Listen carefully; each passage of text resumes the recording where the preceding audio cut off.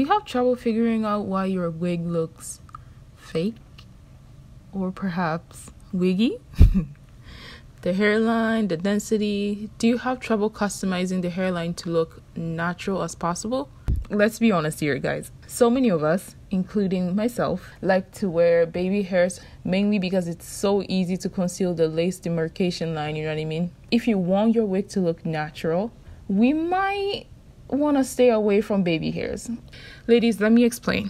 When you look at the hairline of a naturally straight-haired female, they don't have wavy, curly, laid baby hairs. I mean seriously, look at these pictures. Don't get me wrong, a lot of people have baby hairs, but when they do, the textures match with their grown adult hairs. I mean look at this picture. You can see short straight hairs peeking out.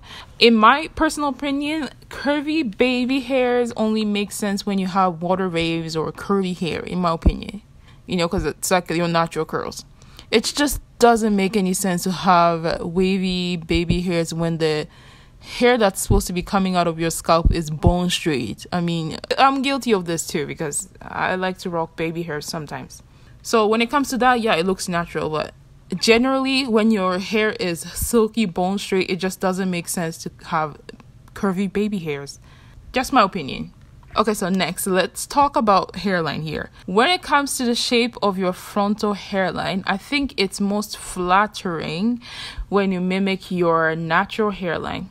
So if you have a widow's peak, try to add that to your frontal. It'll be easy for you to lay that on top of your natural hairline anyway. Now let's talk parting. Most partings on a natural scalp is not always perfect, to be honest with you.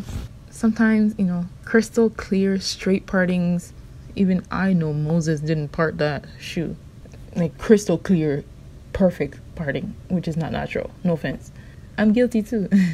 And usually when you see this perfect crystal clear parting, these women have thin, low density hair when it comes to the hair volume. That's why it makes sense. Like if you see these women and they're parting, you see how it's wide and it's perfect and it's nice and flat.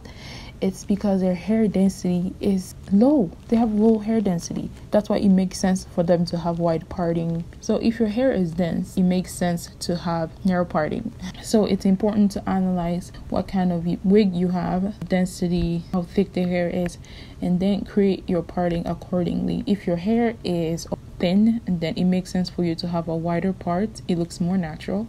If your hair is thick and dense, it makes sense to have a regular or narrow parting.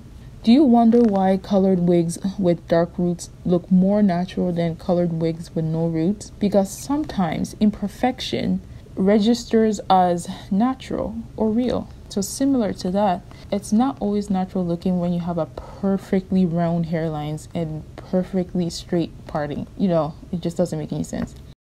I made 2 different videos, one for straight hair and one for curly hair. And I'll leave the links down below so you guys can check them out. I'll see you in the next video. Bye.